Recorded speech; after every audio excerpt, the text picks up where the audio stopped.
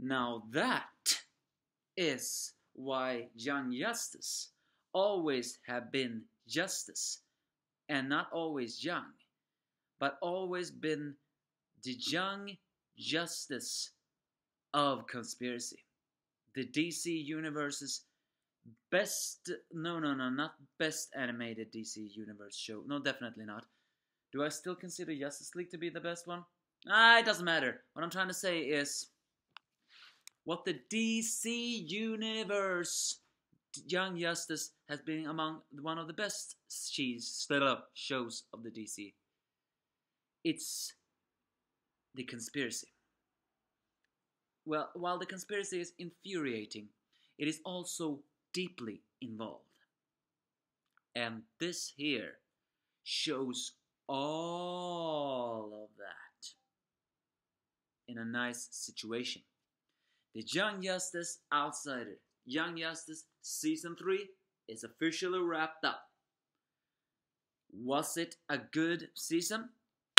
You know, I'm actually thinking about making a special video in future talking about my thumbs up and my thumbs down about this season. Because let's face it, there are some thumbs down, but it's not necessarily only thumbs down. No, definitely not. There are definitely thumbs up as well. The season has wrapped up with a twist. And when I say about conspiracy, I meant more twist. The team of outsiders as well as some Justice League, this is the angry and offended despair reviewer giving you this final one. They attack the Baron Bedlam's place, and Baron Bedlam is still powerful enough to deal with all this. And he did indeed wanted to kill his family. But what makes this very surprising is that also Lex Luthor and the others are also paying in this situation, because they are going to, well, you know, playing the mind game about setting up the outsiders so the Infinity Inc. as well as the registration that they want will get into the deal with the situations. But things take an unexpected turn though when it's revealed that Tara is ordered by Deathstroke to kill Beast Boy, as we all know. In the comic, Beast Boy tried to charm Tara, but Tara was a sociopath and not interested, so I guess this is meant to be a twist. Also to show the outsiders. But the biggest twist here is after the team defeat Baron Bedlam, Tara is prepared to do the betrayal we all suspected her to do. But what is the surprising twist? The surprising twist is that the young heroes, Artemis, and everyone who is not Brion and Beast Boy, already knew that Tara was a mole. I mean, my jaw literally dropped when I saw that. That was awesome! It put a new twist on the light situation.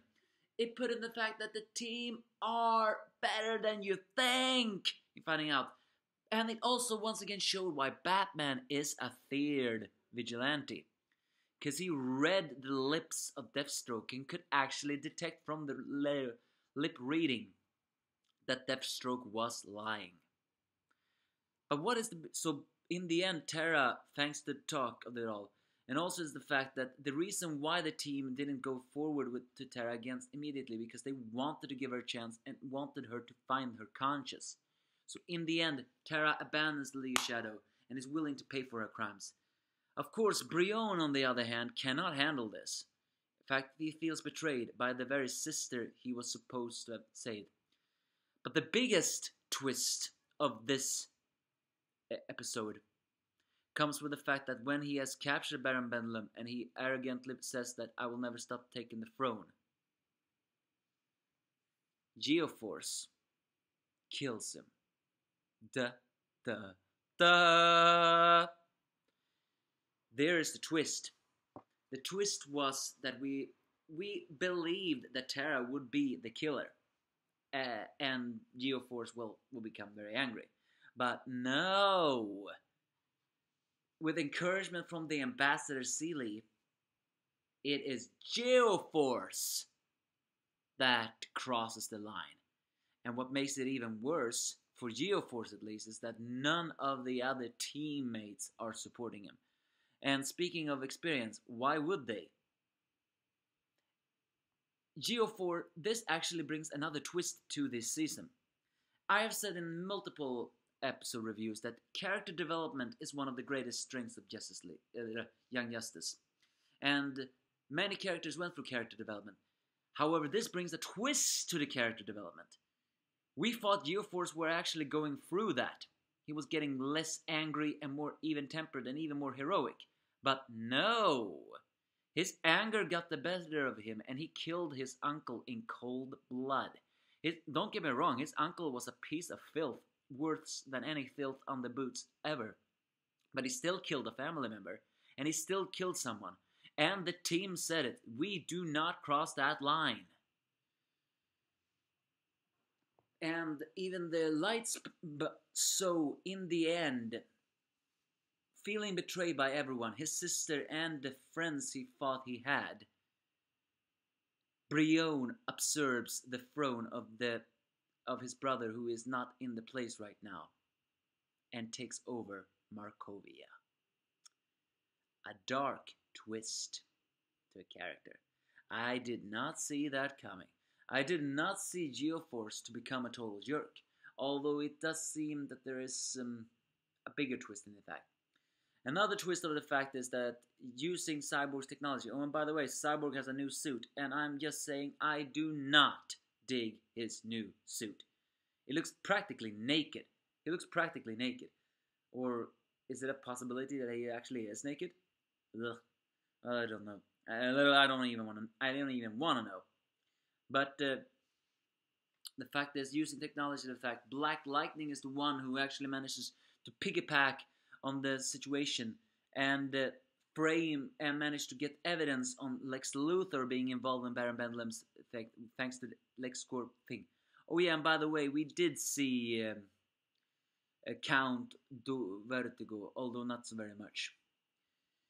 But then Lex Luthor, of course, denies it, the fact. So then the biggest twist for him comes when it's revealed that Superboy appears in the ambassador again, giving evidence, and again, also saying that who he is and what he was made to do, but Superman supports the fact.